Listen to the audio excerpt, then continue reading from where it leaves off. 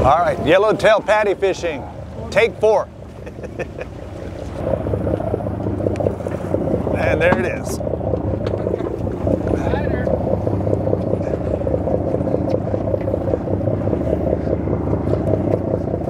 So getting that bait out away from the boat, fresh bait, we're bit. Away from the boat? Yeah. No, that one was so small, I should crank it in. Yeah, what number? I gotta go left here. I'm gonna go over you. Yep. One advantage of the long rod is how easy it is to get over anglers. Up under you, under you. I can't even see my line anymore. Yeah. Oh, there you go. Oh, good guy! We're going. Got to keep that fish in front of you. Okay, just pass it around, Sam. All right, thank you.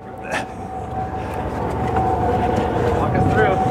Okay, so this fish is running up towards the bow, which makes it a lot nicer because there's nobody up here. And it's actually already up. We could use a gaff. Color at the bow. Yeah. It's a good sized fish too. Yeah, he was here. Got it? Gaff at the bow. Gaff at the bow. Take me a second to get him back. You got it. Here you go. I was like, I don't know who did it. Yeah. Shoot, he came right in, Keegan, but it's a good sized fish. Really? Yeah, decent. Got his head turned, that's why, huh? Look at him, he's cruising it. Something weird's going on, but we'll take it. So try and keep the head in the water. Don't lift him out. Flat along the surface so you can get a good shot at it. No? No, he's too far for me to reach. Okay. I'm kind of short, Creaky. We'll get him back up here for you. Now I got the Steven arms. Well, now he woke up. Switch spots. Once he hit that water. I can't see our line. Oh. Over you? I can't see. He's over you. Okay.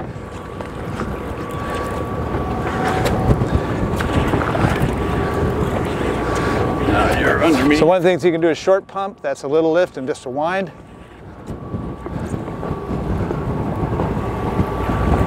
Instead of Creaky Tiki, we're going to have to call you Hollywood Tiki now. Now he's coming back up. Okay. Hard to see with the step here, Keegan. But we'll see. Oh, now he's pissed.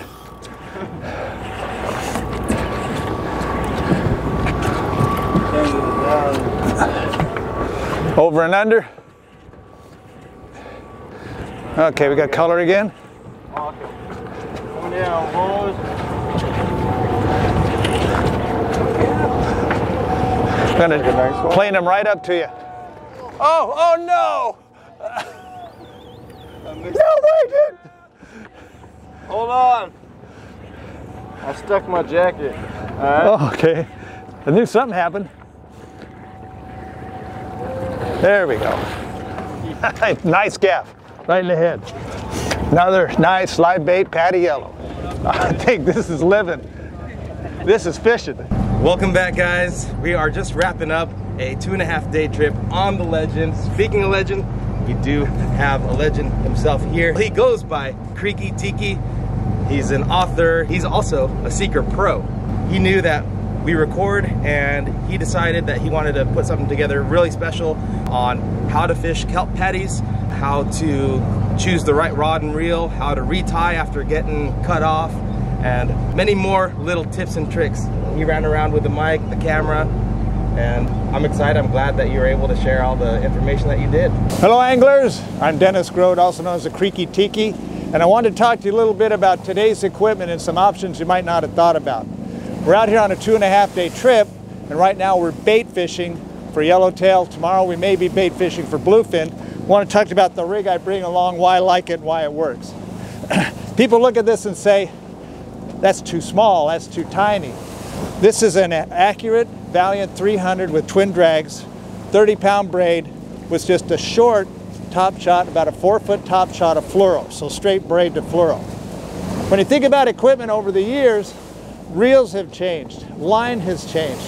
What hasn't changed a lot is rods and how these rods work. A lot of people say the big problem fishing with straight braid is you have no stretch. So instead of using the old style fast action rod, I'm using a rod that has a lot of bend to it. And I'm going to get in here and show you. So Edward, can you get the rod there? If you look at this rod, it bends all the way down to the butt. So instead of using the mono to absorb the shock, I'm using this rod to absorb the shock. Even fully loaded, it'll absorb shock.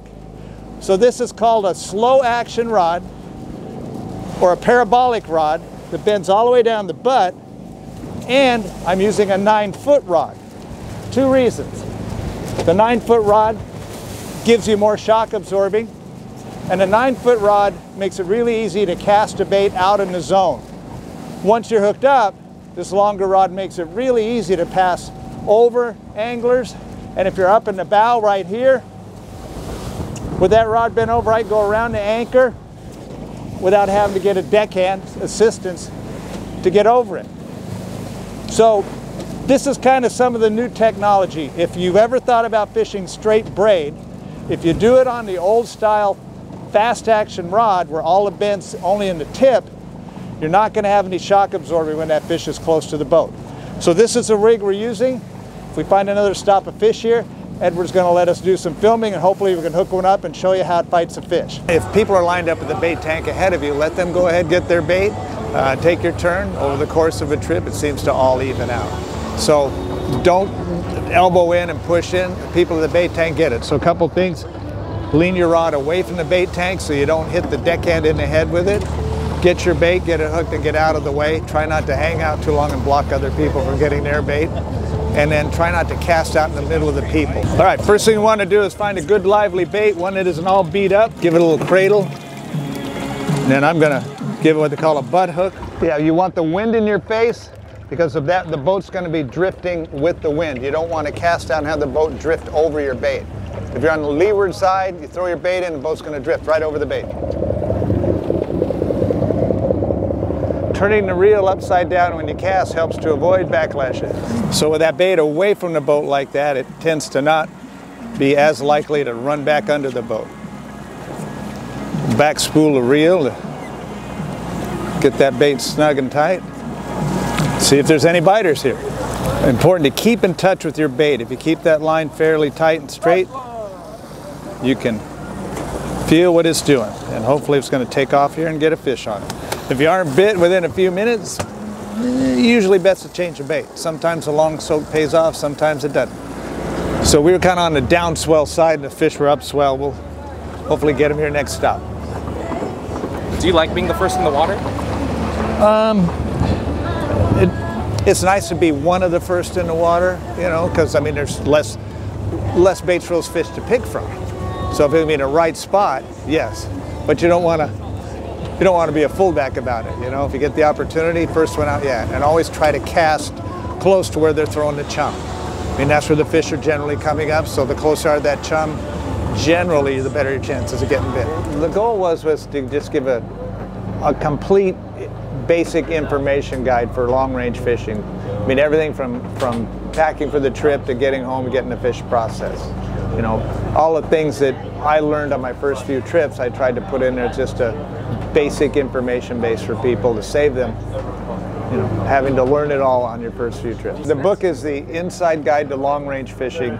It's aimed primarily for the traditional long-range trips of 7 days or more, but with the bluefin fishing we have nowadays, a lot of stuff in there should be pretty applicable to that and cross over to that. If you'd like a copy, you can look on eBay or also Amazon. The book is available through eBay Books and Amazon Books, the Inside Guide to Long-Range Sport Fishing. Do another drift here and see if we can get hooked up. Don't want to hook that bait too early because it just deadens the bait. You want to wait a little bit. I think we're about there. So when you're grabbing a bait, look for one that's lively, got all its scales intact, like this one. It's get out here and see if we can get hooked up. Like the captain pointed out, you don't need to throw into the kelp. Those fish circle around the kelp and then around the boat and the chum.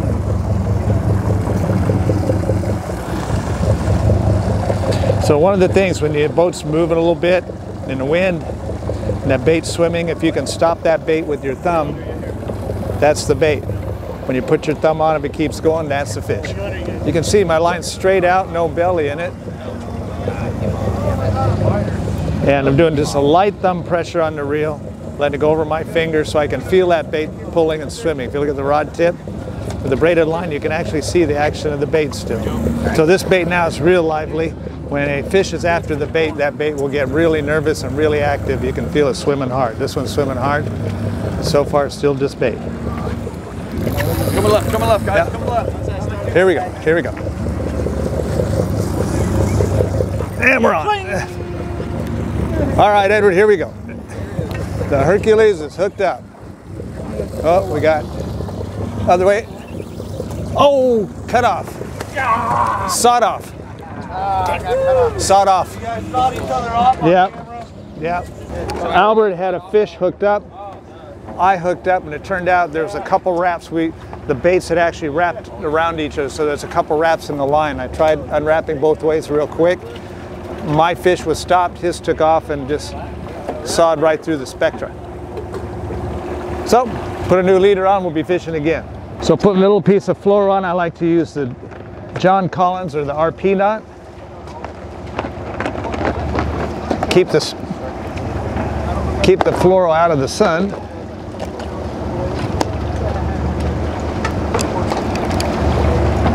And I do an arm length plus a foot.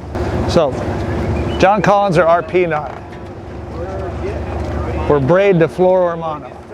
First you take your fluoro mono, put a loop in it with a tag. Take the braid, pass it up through it with a good tag. Pinch it and then start to wrap. So we go 1, 2, 3, 4, 5 up, and then 1, 2, 3, 4, 5 down, and don't worry about where they are. Moisten it up, pull it down, and now the most important part is to pop it and set it.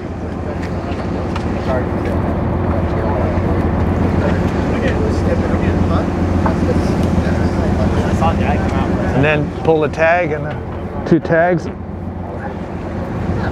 when it's tied tight, if you look closely, you can see that that spectra has actually become almost clear. See how it's a different color than the line? And that knot is set. If you do more than 5 turns, you stand a chance of not pulling down all the way. And when it gets wet, it'll pull through. So if you only do 5 turns, it's all you need. Doesn't make it any stronger to put more on it. Only disadvantage of this knot is with this little tag end here. You don't want to cast that through your guides because that can catch on the guides. So that's why I tie about 5 feet. And for the hook, It's okay. light line, Palomar knot. So the Palomar is a loop through the eye, an overhand. So it's an overhand knot. Take the loop, go over the hook. Make sure, especially with fluoro, that you pull that loop back over everything. And then just pull it down. A little ring on the pliers. Cinch. Cinch.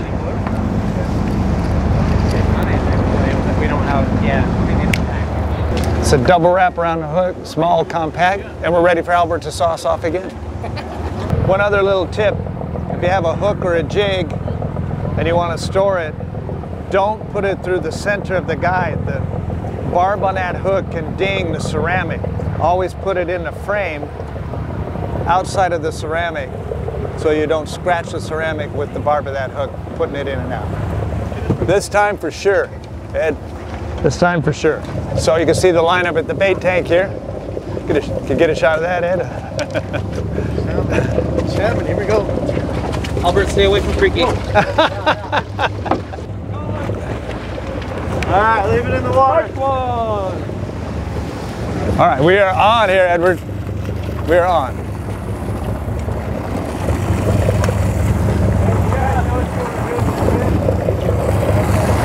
Under there.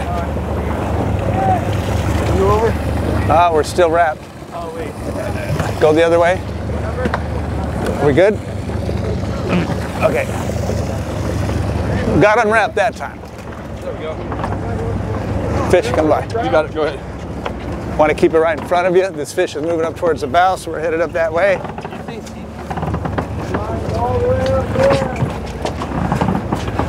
Finally, Ed.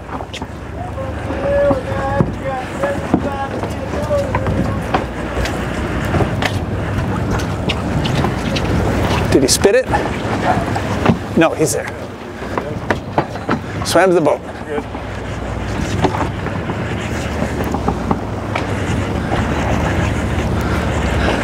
This fish is charging the boat for some reason.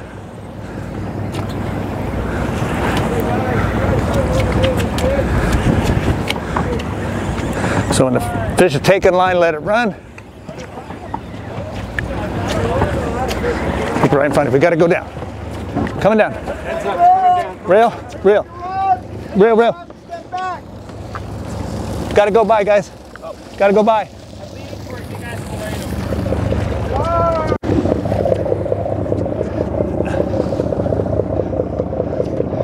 So as you can see what we did there, that fish went under the boat. It's already here on the other side. We got around.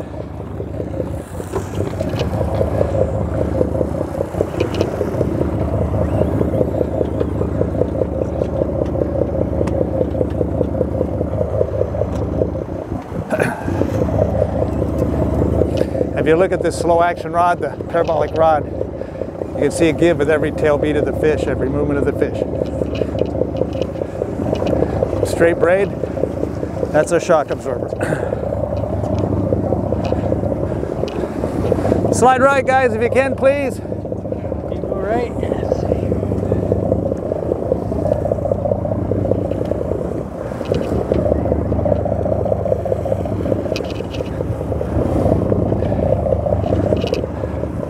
So it's a slow lift up, quick wind down. Slow lift up, quick wind down. Always keeping bending the rod. Don't give it slack. Slow lift, quick wind. You're on. Yep.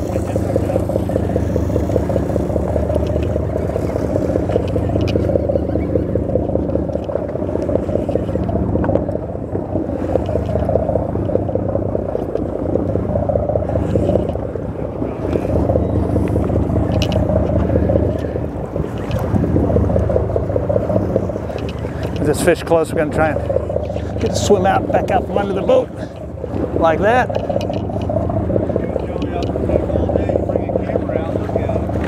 And there it is.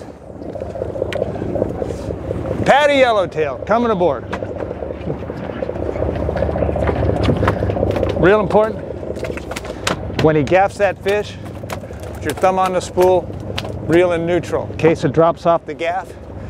Or in case it goes tight, you don't break your rod tip, or if it comes off the gaff, you don't pop the fish off. There we are. Now we need the tag. There it is. School size yellow. We're stapling a waterproof tag on the fish. We get back to the dock. They'll sort the fish out by your tag number. That's how it's done. You got it? Everything. That was amazing. Okay. All right. That was amazing. Yeah. Tight lines. We'll catch you guys on the next one.